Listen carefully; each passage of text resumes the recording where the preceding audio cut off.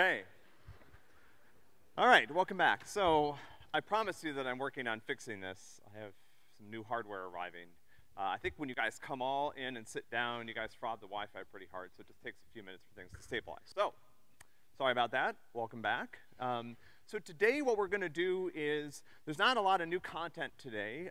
We have a couple of things to talk about that are kind of clarifications or additions to the knowledge that you already know, or the things that we've already presented at least. But what we're gonna do that's fun and exciting is we're gonna work on some problems together. So that's kind of what's gonna consume us for the second half of class. I have a few things to talk about now. Again, more clarifications, a little bit of additional information about a couple of things that we've been working with that we need to explain a little better. And then we'll do a couple of problems together and get some practice doing that. All right, so, and this is sort of our goal throughout the rest of the semester. We're getting to the point. I think of this class as layers. So we're getting to the point where we're kind of like, we put down the first layer of information that you guys need to know. This is something that once we start talking about objects in a week, you guys will start to refer to as imperative programming. That's what we've been doing. Basic building blocks of, oh, it's doing this again, okay. Basic building blocks of computer programs. And then what we're gonna do when we start the second unit of the class is we're gonna continue to work on developing our problem-solving skills, but we're gonna start to include and introduce some new tools, objects, which is a new way of structuring data. And then when we get to the third half of the class, we'll actually start diving even deeper into some algorithms and data structures. So essentially, the stuff that you've seen so far, we're gonna keep practicing throughout the rest of the semester. So if you're struggling a little bit with some of the homework problems or in the CBTF on the quizzes, that's okay. This stuff doesn't go away. It's the foundation on which we build everything else that we talk about in the class. All right, so before we get to the problems, I want to talk a little bit more about functions because technically, I was here on Monday. But actually first, before we start that, I want to take a moment to just see how people are doing. So this is the end of the third week of class. I hope people are okay.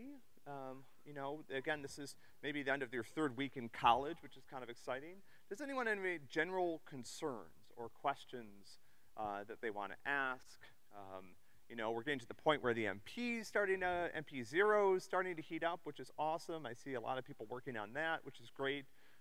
We have office hours today. The weekend office hours this weekend are obviously gonna be really important. Anything you want to ask? Any concerns? Yeah. When will the official MP grader be up? So that depends a lot on how much free time I have between now and Sunday night or Monday night.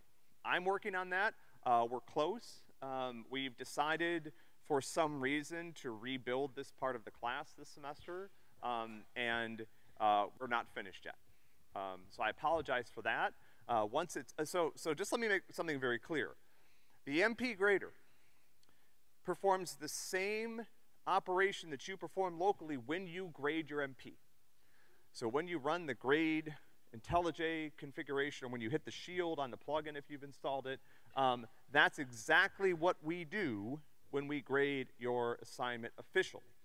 The only thing we do is that, you know, we copy over some of our test suites and stuff like that to make sure that you haven't made any changes. So for example, we're not gonna grade your assignment if all you've done is taken all the test cases and have them return, you know, pass or whatever, right? So we do a couple of things to your submission to make sure that we trust it, and then we run the grade task. But if you haven't made any changes to those test suites and you're running the grade task locally, that will do the exactly same thing that it does when we run it officially. This is really important to us. I want you to have confidence that when you submit something, you're gonna get the score that you think. Because, let me point out something else. Even once we have the auto grader up and running, and I have like a whole fleet of machines at my disposal here, particularly around deadline times, stuff backs up a little bit, right? You might have to wait half an hour to see your official score on a submission. So you really need to get to the point where you trust that local grader. And in order to allow you to do that, like I said, when we officially grade your assignment, there's no tricks. We don't have any hidden test suites. We don't do anything differently. We essentially run the same tool that you have, you know, within your IntelliJ installation. So you can do the same thing that we do. So when you see the score, it's like, I got 40, you got 40.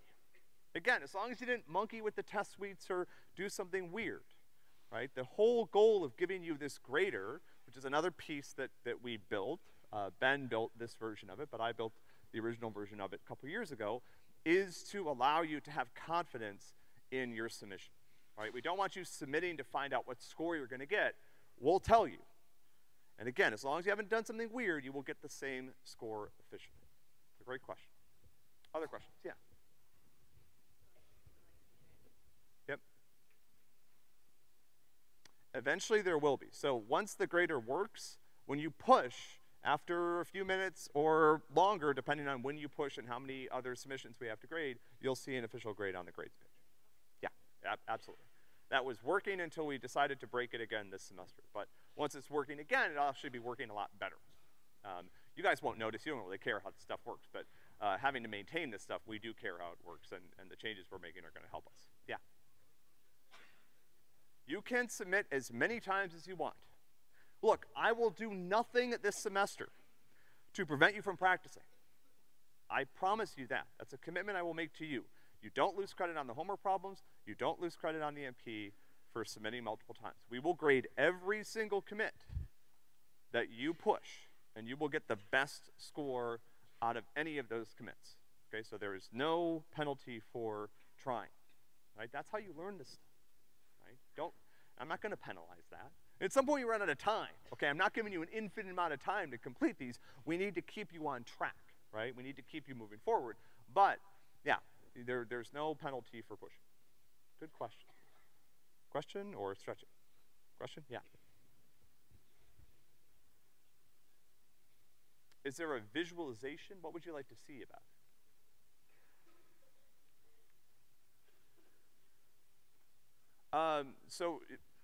A video showing, what would you like the video to show you?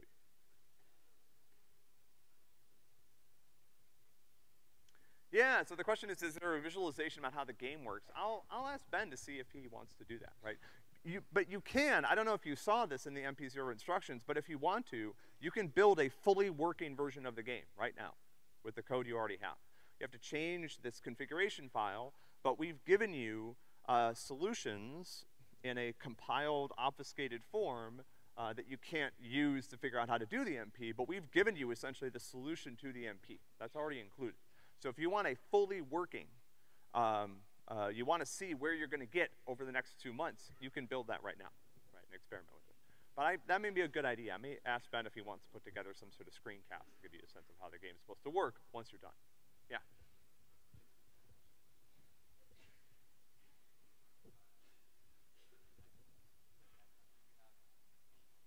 Yep, so this semester, you are working on this project until Thanksgiving. Yeah, we've broken it down into specific pieces.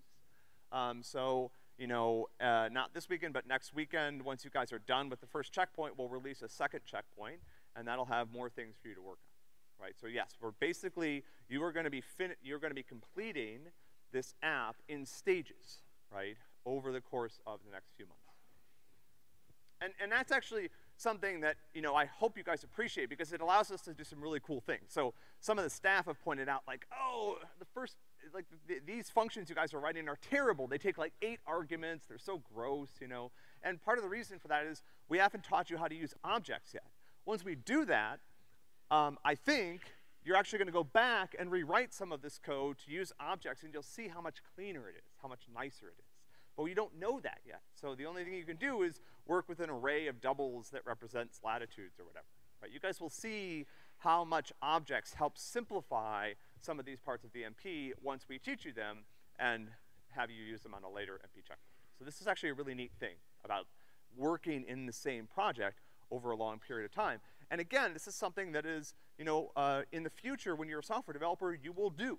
I do this myself. I find out something new about something I'm doing, and then I go back and I rewrite parts of the code I'm working on to reflect that new knowledge, right? So this doesn't stop with this MP or any of the checkpoints on it. Okay. Any other questions? Yeah.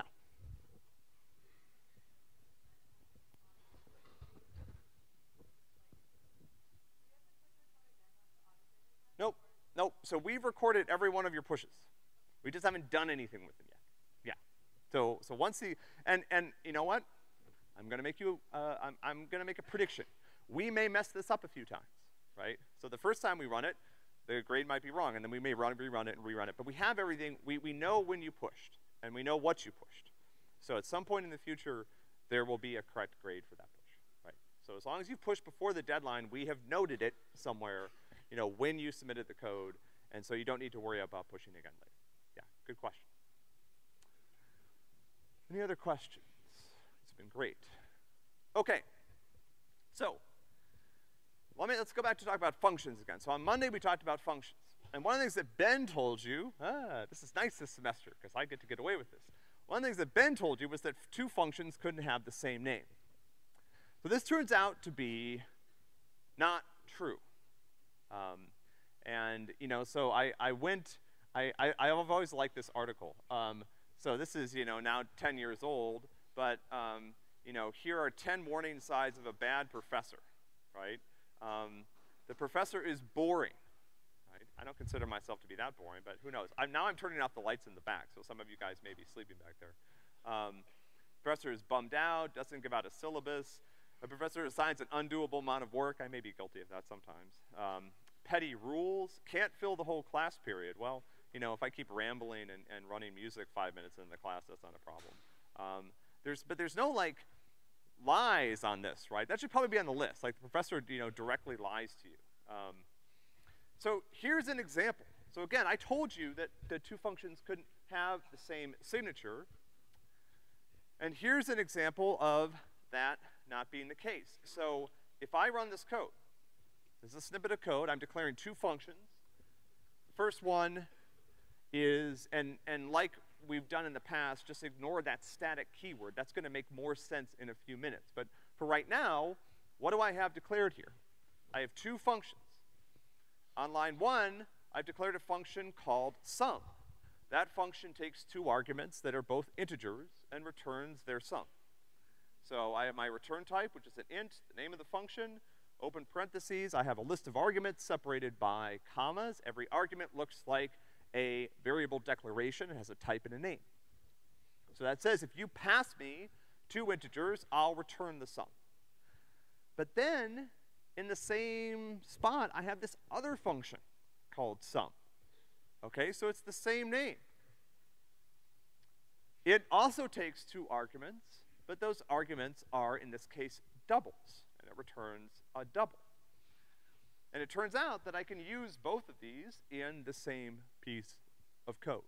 So in the first case, I'm adding two ints, and in the second case, I'm adding two doubles.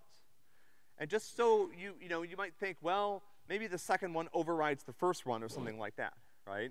But let me show you that that's not the case. So if I comment out this second function, I'm gonna get an error, right? The error is being produced, and we'll talk about why this is happening in a minute, but the error is being produced because I need this second sum function in order for my code to work properly. So what's happening here? So the first thing we might wonder is, you know, before we were saying we need to have a name for the function so that we can use it in our code. So if I have two functions named sum, which I do right here, how do you think Java tells them apart? So these functions have the same name, but there is something different about them. Yeah. Okay, so that's one question, is their return type, right? So one of them returns an int, one of them returns a double. Turns out that that's, so let's experiment with this hypothesis. Let's say I'm gonna return an int. I also have to do this, which I'll explain in a second. Oh, this doesn't like this. Okay, let me try this. Okay. I'll explain what I just did in a minute, but I just wanna show you. So again, we're just messing around here, right? But it turns out that I still have these two functions. They still both seem to work, even though they have the same return type. So that was a great hypothesis, but it's not, doesn't look like it's correct. Let's just put a print out in here so we can convince ourselves that both of these are, in fact, running, and they are. So okay, so that was one hypothesis. Good hypothesis, not correct. What's happening? Yeah, so it's the type of the arguments. Ah, okay, so now okay, so now I have another hypothesis, which is that I can declare multiple functions with the same name as long as their arguments are different. So let's experiment with this hypothesis. Let's change our second sum function to take 2 ints and see what happens. Okay, so if I do that, now I get this error from the compiler saying that I've already defined a method called sum. And it's actually really interesting because look at how the compiler identifies this method. It says method sum, but it just doesn't use the name. It also includes the argument types. So essentially what the Java compiler is complaining about here is that I've already defined a method called sum that takes 2 integers as arguments. And so in Java, when we define a function, Java actually uses what's called the method signature to identify it when we try to use it. The method signature contains not only the name, but also the arguments and their types, the number of arguments and their types. So if I want to make this different, let's say I want to make a second sum function that also takes ints and returns an int, what do I have to do to make it different? I have to do something to distinguish it. So I already have one that takes 2 ints, yeah. I could change the name, that's true, right? So I could say another sum, right? Now I have this different problem here. Let me just get rid of this guy, right? Okay, so that works. I'm not calling this one, right? What if I wanted to use the same name? What could I do? Yeah. I could add another argument or another parameter, yeah. So let's do this. Let's just say, and now I can remove these casts, which we're gonna talk about in 2 seconds. Say first plus second plus third. So now I have 2 sum functions. One sums 2 arguments. The second sums 3 arguments. Yeah.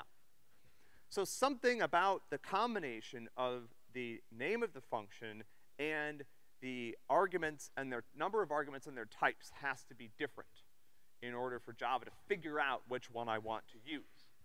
So when this code runs, or actually when it compiles, what happens is Java says, okay, I can see you're calling a function named sum, and I can see that this is a function named sum that takes 2 arguments that are integers. Okay, well I know about that. You told me that that function existed up here, and you implemented it, so I know what it does. Same thing down here. It says, okay, well now you're calling another function named sum, but this one takes 3 integer arguments, and again, you told me what this function does, so I know how to call. Okay? So this is something that's known as method overloading. And this turns out, we will come back and mention this again later, because this turns out to be connected with a really powerful and interesting feature of the Java programming language. Okay? For now, we're just gonna kind of talk about how it uses, but this is actually a type of polymorphism, right? Which we will get to later. Big, scary word that we'll talk about more when we talk about objects. So Java uses both the function name and a list of argument types to determine which function to call. Combining those together, we refer to them as the function signature. So again, if I remove this function and force the compiler to print an error message, you'll see an example of a function signature, right? This is a function signature. It's the sum and then the types of the arguments. Java doesn't care what I call them. That doesn't help it. So for example, if I change the name of one of the parameters, I still have the same problem, right? The names are for me, right? The types are for Java. If I change this parameter to a double, it would work. Or if I added a third parameter that was in it, it would work, right? But this is an example of a method signature. Okay, awesome. So this is how Java figures out what function to call. It looks for a function with the right name, and then it looks for a function that accepts the parameters that I'm passing. Right? So it needs to take those arguments in the right order with the right types. Okay. All right, and Java will also do type conversion to try to find a match as long as there's no loss of precision. Now what does this mean? Let's come back and talk about this in a minute. Well actually, we're gonna talk about it right now, apparently. Okay, so I can run this code and I can see that it sums ints and sums doubles. Now before, when I removed one of the functions, I was very careful about which one to remove. So let me do this again. Let's remove the one that sums ints. All right, so that still works. Huh. It's interesting. What's going on here? It looks like on line 11, I'm calling a function called sum that should take 2 integers as arguments, not 2 doubles. So what is happening here? What is happening here? Remember I could do, remember this? Let me jog your memory a little bit here. Remember I could do this? I could say double D is equal to 10. That works fine. 10 is an int. D is a double. Why can I do that? Yeah.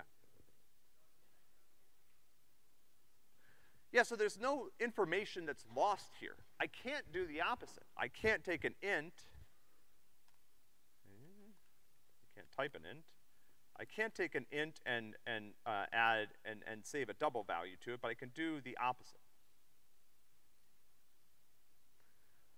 So as long as there's no loss of information, Java will do this. It will convert things for you. So it can take an integer value and it can cast it automatically to a double. We're gonna see how to get it to cast things when there is loss of precision or loss of information in a minute, okay? So what happens here when I call this function on line 12? The first thing Java does is it says, do I know about a function called sum that takes 2 integers as arguments? And the answer is no. I have not defined that function. I commented that function out. So now it goes through a process of trying to figure out, okay, well, I know that I can take an integer and I can use it as a double because I'm not losing information. So let's try that. Let's try to take this and use it as a double. Is there a function called sum that takes, you know, any combination of types that I can convert these to? And so eventually it finds that there's a function called double that takes, sum that takes 2 doubles. So what it will do is it converts those integers to doubles. There's no, integers can't save a floating point component, so there's no loss of information, and then it calls the function sum. And you can see which one it's using, not only because I put a print statement in here, because the result is also a double. Okay. All right, so now let's start to talk about, and this is something that, you know, you guys are gonna, is really gonna come in handy on the upcoming homework problems and on your MP. So let me talk about, you know, this is really something that is not a rule. It's something that we sometimes refer to as a design pattern. It's a best practice for how to write a particular piece of code or type of code. And one of the things that you will have to do when you write functions, so pretty much throughout the rest of the semester, most of the homework problems and the MP are gonna consist of you completing functions. You're already doing that for the first MP checkpoint. You have a couple of functions, 3 functions that you need to work on, okay?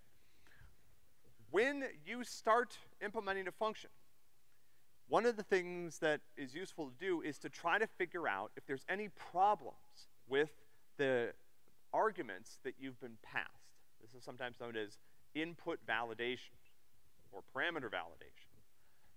So, for example, if I wanted to make a function that summed all of the numbers in this array, I'm passing you an array of numbers. One of the things I might want to do before I start doing any work, before I actually start implementing my algorithm, is check to make sure that numbers is sane, that it's okay. There's at least one serious problem that arrays in Java can have. And I'm gonna show you that in a second. All right? So let's not do this for now, okay? So here's what can go wrong. Let's say we skip this, okay? I don't know how to do that. I'll just put that in there. And so now I'm gonna just implement my sum function. I'm gonna take I'll use an enhanced for loop to take each value from number, and then I'll return that sum, okay? And then let's see if this works. So let's do system.out.println sum of 1, 2, 5. Oh, I need to do this new int. All right, so I'm gonna create a array of ints right in there. It works, okay. So I feel like I'm feeling good here. I feel like I'm done, right? But here's the problem. is an input to this function that will cause it to crash. I'm going to tell you what that input is in a minute. But there is a way that an evil person, or, as you guys are finding out in this chapter in Coders on Bugs, just like, you know, a user that didn't understand what you wanted them to do, right? Somebody put, you know, the wrong input in a text. You ask their phone number and they put their email address, right? You ask for their email address and they put die computer code, you know? Like, who knows, right? People do strange things. So, let me show you this special, so actually I think somebody asked this a while ago, which is like, what's the value of an uninitialized array? So before I initialize an array, what value does it have? Is it empty? No, so in Java, we have this special value called null. And I wish, I mean, you could give an entire class talking about null. Null is a fascinating topic. You guys go and Google around, you will find all sorts of articles on null. There are people that refer to null in Java as the billion-dollar mistake, because it has caused so many problems with software. This empty value, this value that means that something doesn't exist. And I'll show you why it causes problems in a minute. But in Java, I have this special literal value called null. Once we start talking about objects, this will make a little bit more sense. But essentially, null means that an object reference doesn't refer to anything yet. So here I've declared an array, but I haven't used the new keyword to create an array that this array variable refers to. And so it's just null. It doesn't exist. It's like it points to nothing. Okay? And this is this special value in Java. And again, like, I would encourage you, because a slide can't do it justice, but this is so interesting, right? There are, one of the languages that we started to use a lot as we developed tools for this class is a language known as Kotlin. And one of Kotlin's big design principles is null safety. It tries to make your code safe from problems involving this special value. So this weird null absence of stuff turns out to have deep implications for your code, okay? So null is not a valid object, array, or anything. It has no properties or methods. So any attempt to do anything with it is going to fail.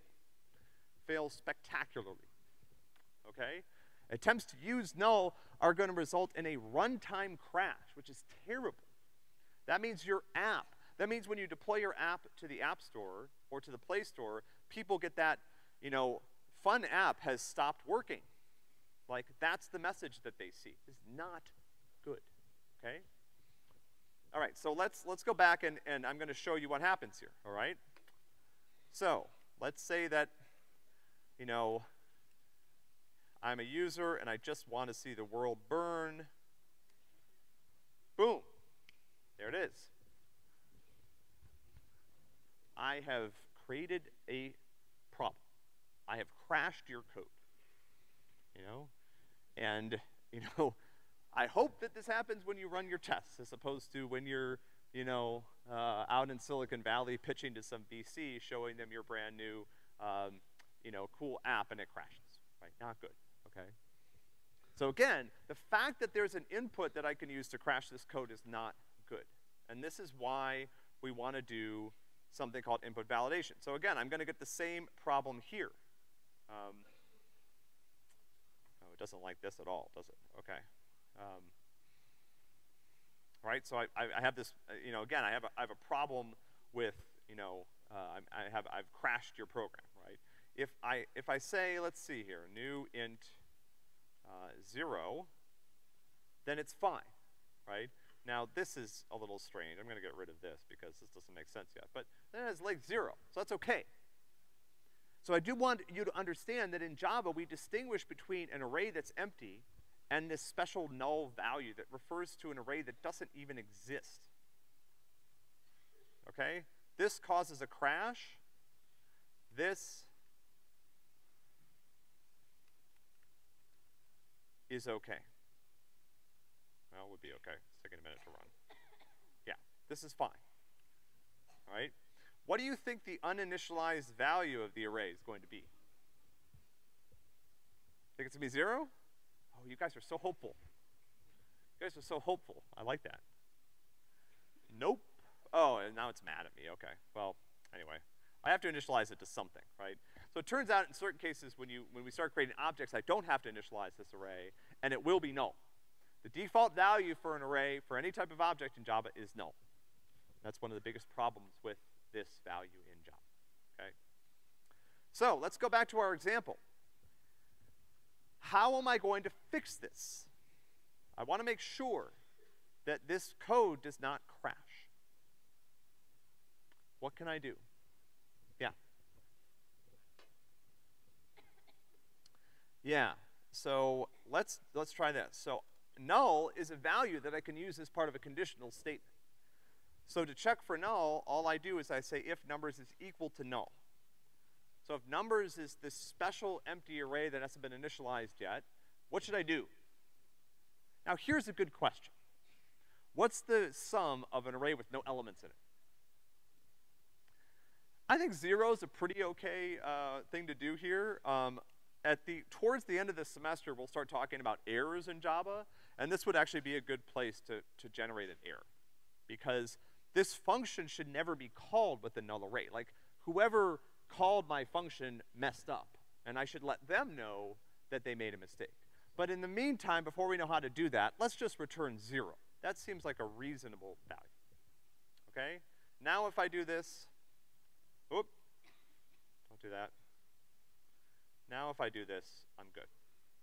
So again, here's my pattern. At the top, and once we start to write more complicated functions, this will get more complicated. But the general pattern is at the top, check my inputs to make sure they're sane. Until I know that numbers is not null, I can't iterate over it down here. Doesn't matter whether I use an enhanced for loop or a normal for loop. I can't go through this array until I know that it's not null. Okay? Now you might want to check for some other things. Like for example, if the array is empty, what should I do? This code still works if the array is empty. So if I pass an empty array, let's do that down here. Okay, so let's comment out this guy. Let's just go pass an empty array. This is gonna work fine. That's okay. It just never goes through the loop. But what if I wanted to handle that up here? I could. I could say if numbers is equal to null, or numbers.length is equal to 0, return 0. Ah, okay. So now actually we've seen one of our first fun examples of the power of how Java evaluates conditional expressions. Because the question is, why can I do this? Why is it okay, you know, in general, until if I try, let me do this. This will be fun. Let's do this in the other direction, okay? If numbers.length is equal to 0, or numbers is equal to null, and then I'm gonna try my null value again. Oh, now I have a problem.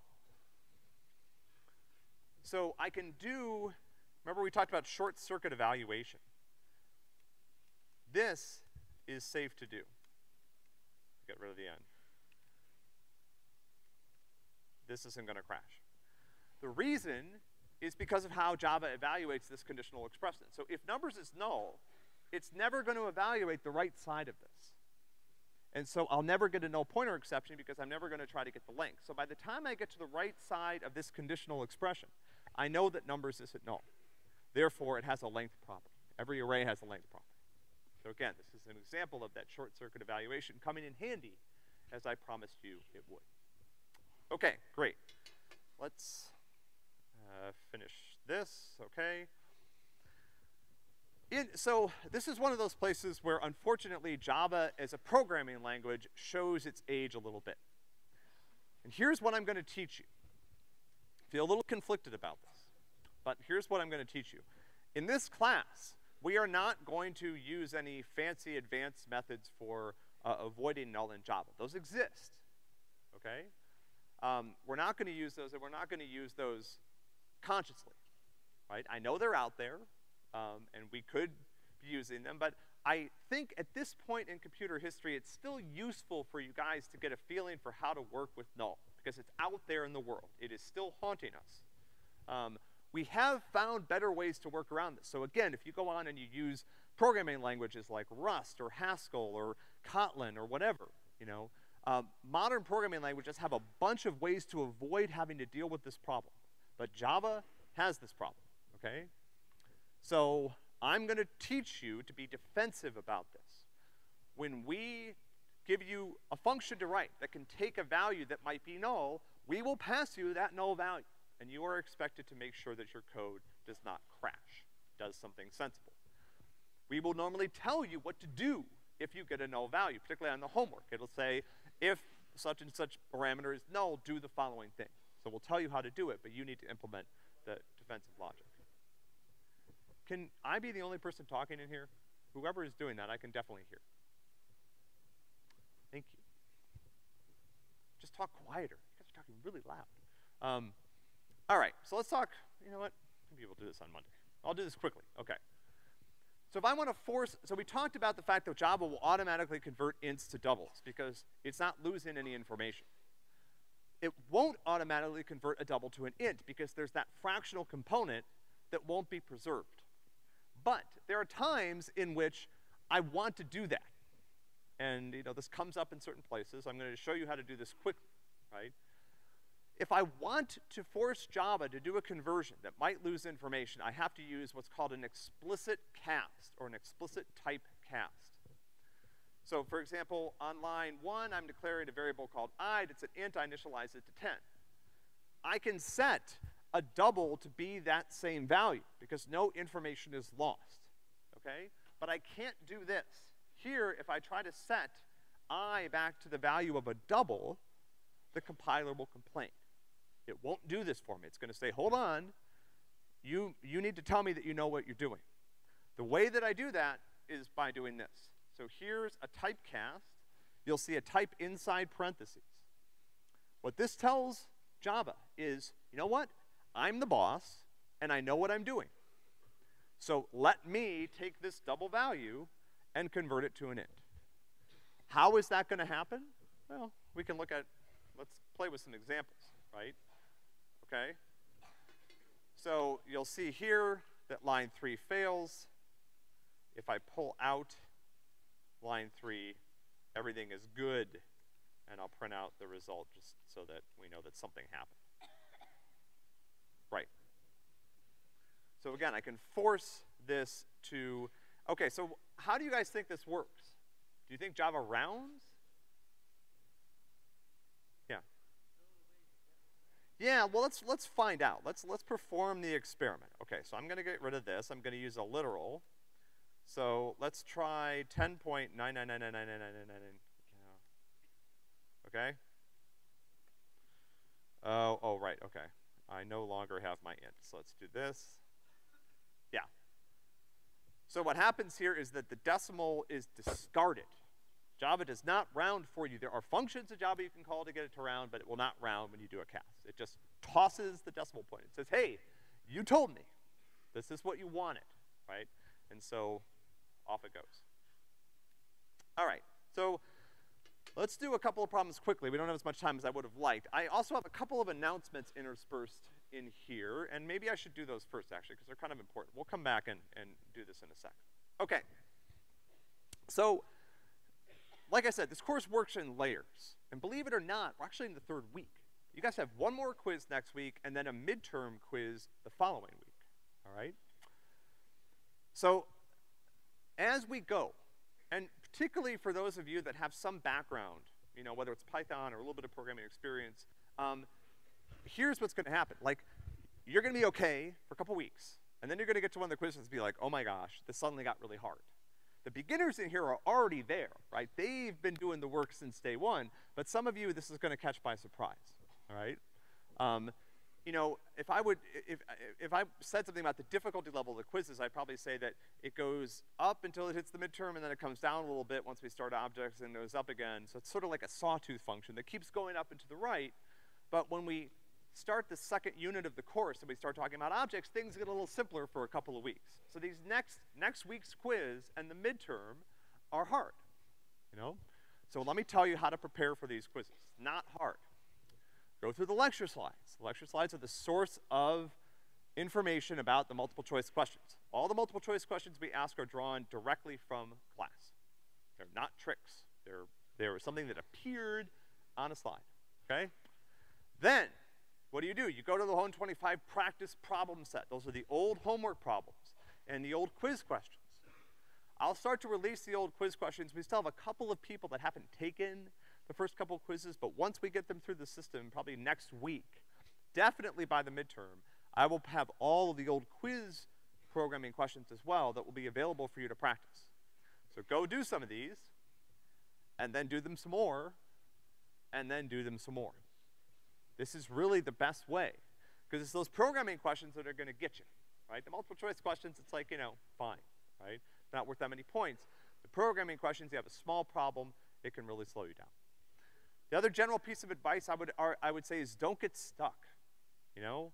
I've had people that like got jammed up on one of the programming problems and they lost all the points because they just couldn't they couldn't finish it and they felt like they were close and so they just kept submitting over and over again and like, you know, 30 minutes went by and they ran out of time. So don't do that, right? If you get stuck, move on to the next problem. You might get that one right away, you might get the next one right away, and then you can come back to the one you're stuck on and maybe with a fresh set of eyes, you'll see the problem right away, but you'll also have whatever time you have left to just bang on that problem, right?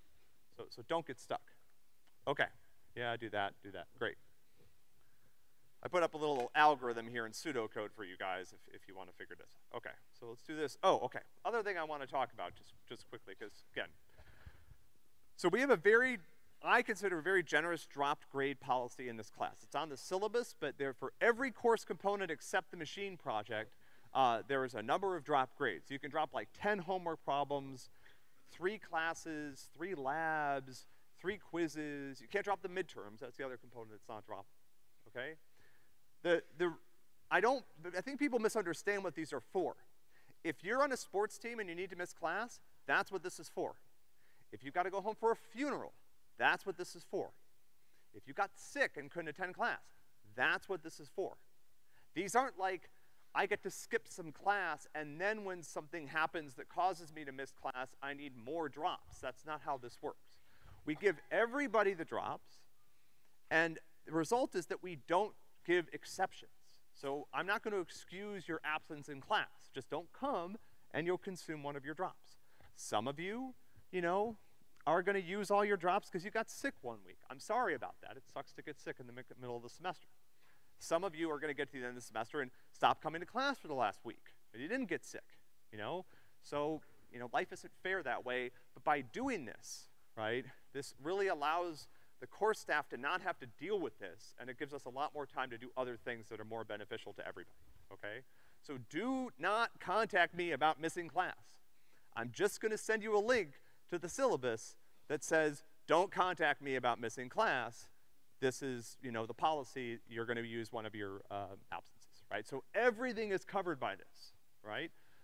If you have to miss more class than this, then I'm worried about your ability to succeed in the class. That's why the drops are calibrated to achieve this result, okay?